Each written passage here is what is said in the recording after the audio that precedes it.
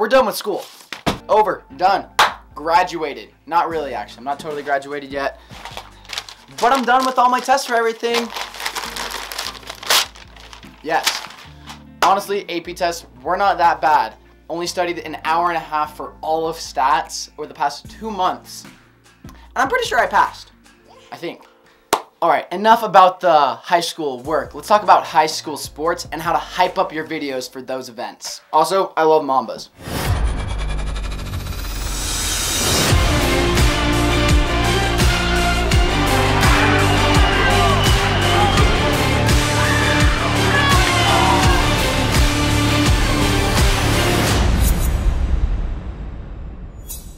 I'm gonna recycle these, don't worry. Like, I couldn't even fit everything into this trash can. So I'm gonna be running through the 3 different stage, the 3, 3, 3, 3, 3, 3, 3, 3. 3. The 3 different stages of how I make my sports videos for high school. We start with our planning, our shooting, and our editing. 14 tips. 14 tips today. Now, the first thing I can tell anyone about how to make their videos better, especially when it comes to making sport videos of live events, is go and film more. If you look back at my first video I made for a sporting event, which was the volleyball one, versus my Salem Hills basketball video, there is a huge difference because I got so much experience and I adapted to the situation so much more. So, beyond anything else I'm gonna tell you today, the most important thing is to get out there and start making stuff if you want to be ready for the real projects. Not to diss on any of the sports I did before basketball, but I really wanted to make some awesome basketball videos, and the ones before were some really good practice. But honestly, every single project you ever do is practice because you're always learning from everything you do. So get out there, make some stuff, whatever it is you're stoked to make, start making stuff beforehand so you have more knowledge before that thing comes. Because you don't want, like, let's say you really want to make lacrosse videos next year. You don't want lacrosse season coming along and that's the first video you're making and you're like, huh, what's aperture? You know? Like, what do I film this in? Like, you gotta have that experience and everything dialed down, especially in your software. Get super familiar with your software and that will increase your workflow and your speed and just your overall knowledge of how to make a good video so much. That was the biggest thing that helped me this year is I'm just so familiar with Adobe Premiere Pro that I was able to not have stupid situations where I'm like, why is my video cropped? Or like, why is it exporting in this quality? Or why are the colors looking like this? I just got familiar with it. You just gotta know it. Otherwise, you're gonna get stuck with a lot of stupid problems and you're not gonna be able to really make the best things because you're working with stupid problems. Stupid problems suck. All right, let's jump into the planning or pre-production stage of making a hype video. Now, with any great sports highlight video comes a great song. The first thing I ever do when I'm thinking of a video to make for sports is I find a good song for it.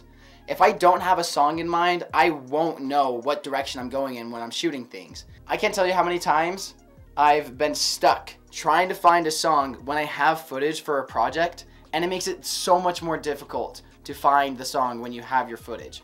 The best thing to do is to find the song beforehand so then you can film according to the song that you have so it can better match the vibe and the tone of everything you're going with and make such a more cohesive project. For instance, my Salem Hills basketball video, which I'm going to be referencing a lot because it is definitely, I think, my best work. If I had done my Salem Hills basketball video to a much faster paced start of a song, the beginning turning rotating shots would not have fit at all. But with City of Stars by Logic, that slow movement and that opera sounding sounds fit really well with it as it jumped into the song. But I had known that beforehand, so I knew what shots I wanted at the beginning. I got all this garbage on my feet, I just don't know where to put my feet. The microphone's right here though, so I don't want to put my feet by the mic. Hello. Okay. I only have 2 tips for the planning, and the second one is I usually start my video before I shoot my video. What I mean by that is I go into Premiere, I start my project, I lay out my song, and I cut it up to the parts that I want to use. That way I can listen to that version of the song while I'm there shooting and know exactly the parts of the song I'll be using, rather than just aimlessly shooting a bunch of random stuff and hoping that I get enough good stuff to just kind of pull something out of nowhere with, you know? Once I have the song I want to use, I start to visualize in my head the shots I want. They're never super on point of what I'm actually going to end up doing, but they're basic things of like, where do I want to be standing behind the bench? Where do I want to be when I see a reaction? Where do I want to be during like a free throw, or different things like that, or like cool little things like the rotation with the camera, and just small little things like that. Like, I should throw that in there. And your visualization can never be a shot by shot sequence in your mind, because it's a live event and you'll never be able to get it exactly how you want. You just need a base outline of some crowd shots you might want, some free throws, some bench shots, whatever it is that you can really control, and just different angles you're thinking of doing. That way you can have it better planned out once you're there, and then you can adapt to the situation and what's going on in the game. Alright, so with that, let's go into our second stage, which is shooting. Alright, let's talk camera settings. For the most part, I always filmed on the Lumix GH3 along with the Ronin S for my stabilizer. The reason why I love the Lumix GH3 is because it had a really good autofocus when it came to the basketball games, so I never had to worry about throwing focus, especially once it's on a gimbal. You're not able to adjust focus while it's on a gimbal because you're holding it with both your hands. So good autofocus is one of the most important qualities of the camera I use. Aside from that, I filmed everything usually at 60 frames per second so I could slow it down and get some really good time ramping, along with shooting at twice a shutter speed of the frames per second. So if I shot at 60 frames per second, I'm gonna wanna shoot at 1/120 shutter speed. You are shooting in 60 frames per second, but you will be exporting in a different frame rate, which I'll talk about later, because 60 frames per second often looks way too smooth and it's not nearly as jittery. And as always, try and keep your ISO as low as possible and your aperture as low as possible as well, so you get the most natural light and a really good shallow depth of field for more cinematic and good looking shots. The indoor typical temperature you should be shooting at is, I don't know what it is, I think it's 32, maybe it's 5200 Kelvin. It's right here. I'm gonna look it up later. Shoot at this, or roughly around that. Either way, once you get that, you'll go home and you'll just have to make little minor adjustments. Then for focal length, I shot everything typically at 35 millimeters. If I had a tighter lens, I probably would have shot at that, but the lens that we had for the GH3 was only a 35 millimeter, but I think that was the perfect lens for it, honestly, because when I was really close to the players, when they're right there on the sideline, I could get pretty close to them without the shot being too tight, and I also could be far away and I could still get a pretty good framing of the game and track the ball and keep the motion pretty simple and understandable. Because you don't want to be shooting this at like 16 millimeter focal length, because it's going to feel way too wide and you're going to barely be able to track the ball. It'll just look like commotion. It might even look like a live stream because it's just so wide and you're just trying to find what's going on. The video should be easy to follow. It should be easy to see where the motion's going, where the ball is going, who's shooting, and what's going on. So with the gimbal, I usually shot on sports mode, which is where you hold down the M on it and it allows you to move it pretty fast, so tracking was pretty simple. As I said again, get used to your equipment beforehand. You don't want to be there just first time for a project you're really excited about and not know how to use your equipment. So get used to it before you're making something you really care about. Or just go and make something anyways you really care about, because you're going to learn no matter what. And as always, never shoot on auto. When you shoot on auto, you get a lot of wonky things going on that'll take away from your video so much. You'll have these moments where the ISO just kind of kicks in out of nowhere and the shots will get brighter, or they'll get a little bluer because the white balance is kicking in, or they'll get redder, and just different things like that, and it won't look good. You need your shots to look consistent and not be changing throughout it. So never shoot in auto. Never. Make sure you got your white balance set, your shutter speed twice your frame rate, your aperture low, and your autofocus on. Unless you're throwing focus by hand, in that case, that's fine. Go for it. So with the tighter focal length I was just talking about, this transitions to my next tip, which is probably one of the most important with shooting, is film is a close-up medium. My teacher told me that so many times, but it is so true. Especially with a video like this, where, as I said, it should be easy to follow. It's like atmospherical. You're gonna feel like you're right there in the middle of the action rather than watching a live stream. Because with a live stream, typically, you're just kind of up at the top of the bleachers, panning it around, kind of like that. You want this to feel nice and tight, almost seeing the sweat dripping off their face, because that is a lot more action-packed than watching it from the top of the bleachers. So keep your shots tight. Typically, the tighter the better, because it'll feel like you're actually right there in the middle of the action, and it'll pull them in a lot better. This part of my phone just chipped out. Like, where did that even go?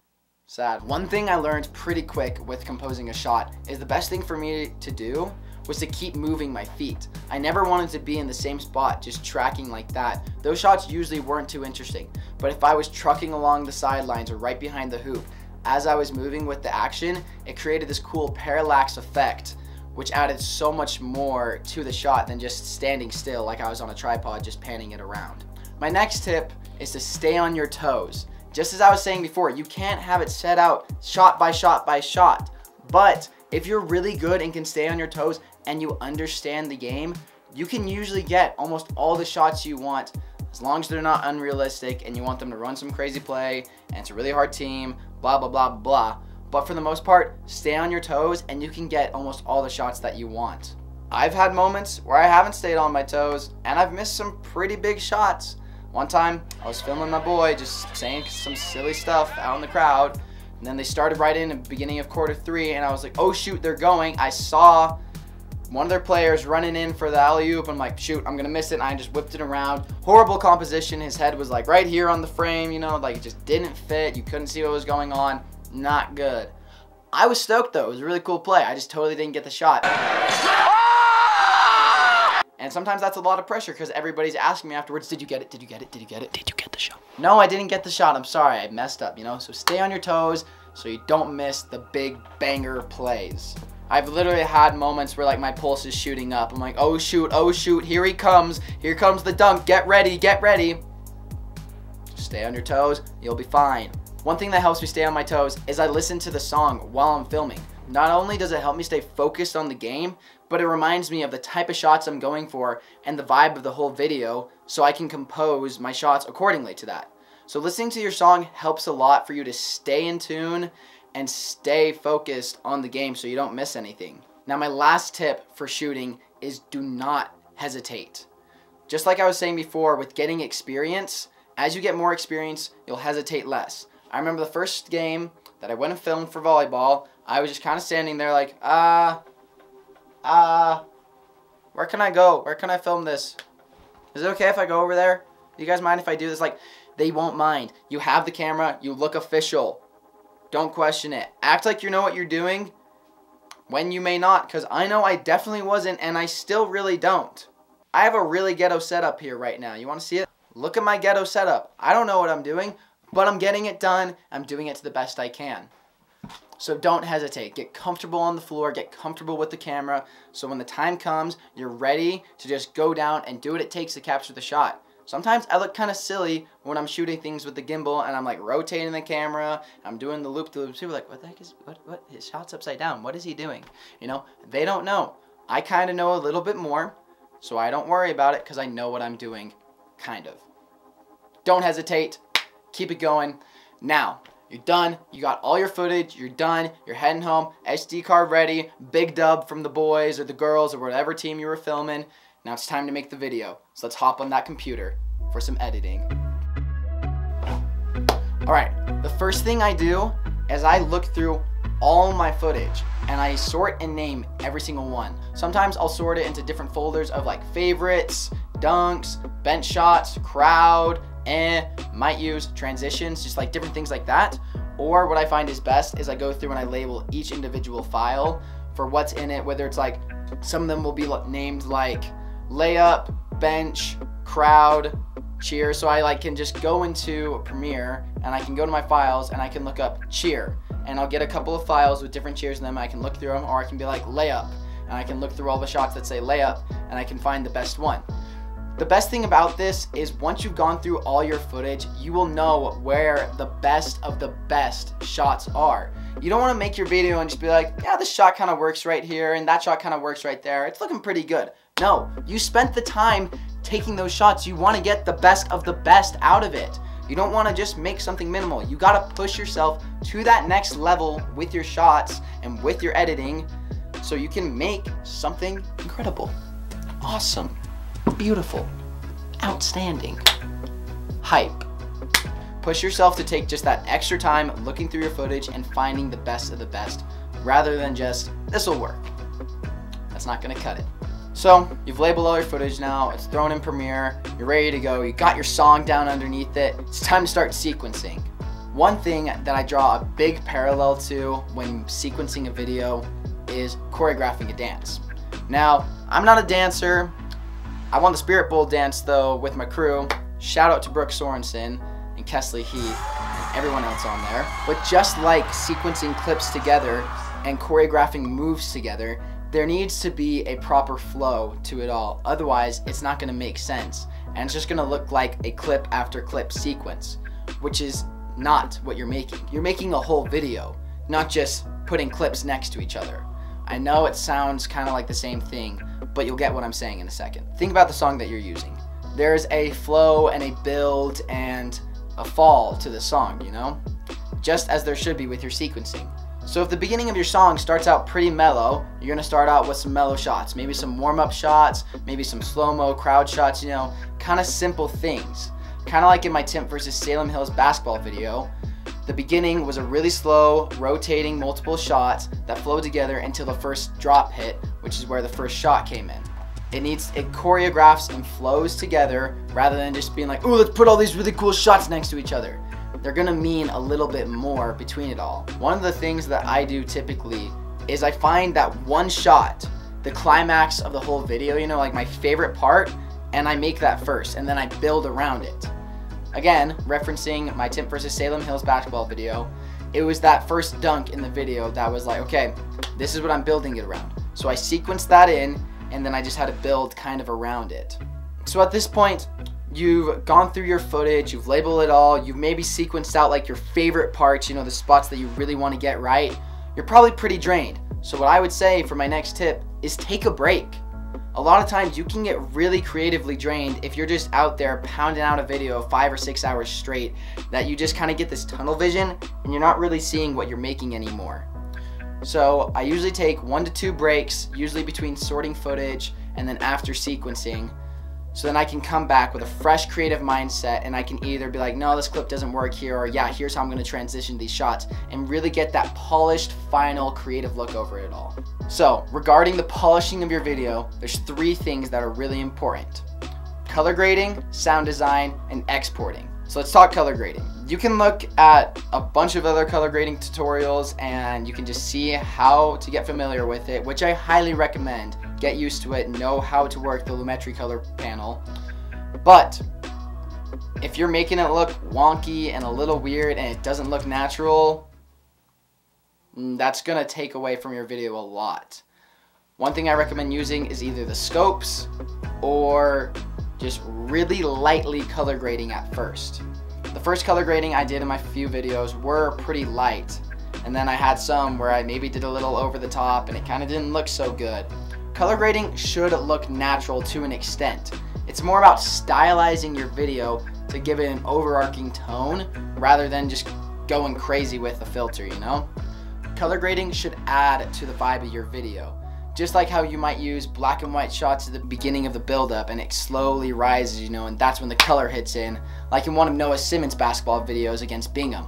That was a really good example of using color grading to convey a meaning behind it. As long as you're shooting in the right white balance at first, you won't have to make that many corrections and the color grading process will be pretty easy, and you won't have to be salvaging your footage by like going crazy, making it way more cooler, way warmer, so it just doesn't look gross and unnatural. Because like I said, a lot of times you can get sucked into this tunnel vision and you don't see how magenta your videos are, and you're just like, oh wow, that's really magenta once you come back to it a week later and you're like, well crap. So don't do that. Fresh eyes and use your scales. If you use your scales, they're way more trustworthy than your eyes and you can really see, okay, this is balanced out correctly. Look up a tutorial on how to understand scales because I don't really want to talk about it. Next, sound design. Sound design is the biggest part of polishing your video.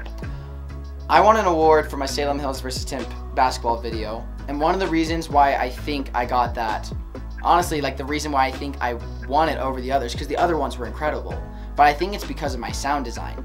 Sound design is often totally overlooked, but let me show you an example of a basketball video without sound design, and let me show you one with sound design.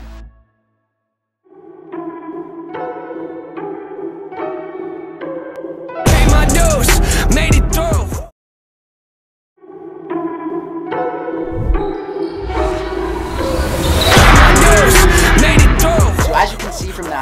first one feels empty almost, you know? You're just watching clips with a song underneath it. But the other one, it's enthralling, it's gripping, it's atmospherical, you know? You're really transported right there into the game because you have the crowd cheering behind you. You have the players yelling. You have the 3 announcement going off, you know? And different things like that. It feels way more like you're right there in the action. I recommend using whooshes for transition, swish sounds for the basketball when it goes in, lots of crowd noises, lots of announcements, different things like that. Obviously not overpowering your song, but adding to the flow. Last tip, your first export will never be your last export. Maybe one time it will. Most likely it will not.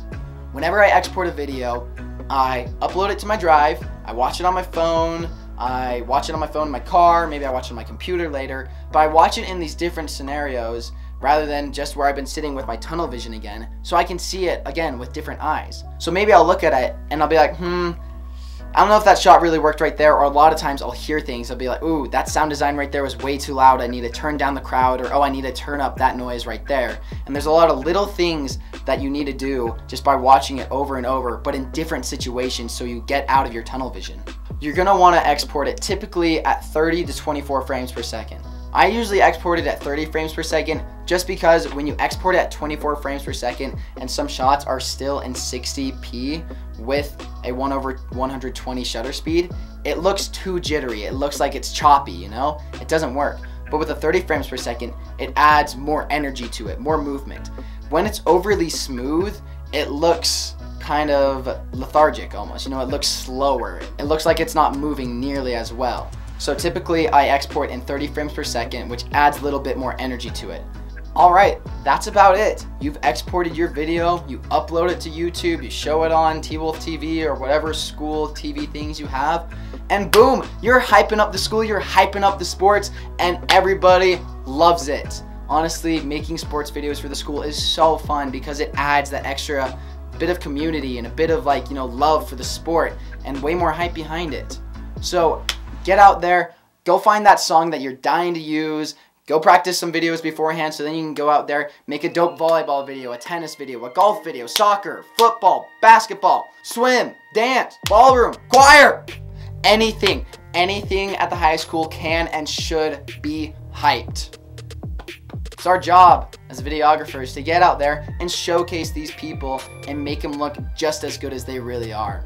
Anyways, I've been working a lot on videos lately. If you haven't seen, I just recently made a music video for my boy Christian Christensen. It's on his channel. Go check it out. Drop a comment asking me a question about how I made it, how I did different effects, and I will make a tutorial about how I made that video. Not step by step necessarily, but talking about the most difficult things to a lot of effects that people might not know how to do.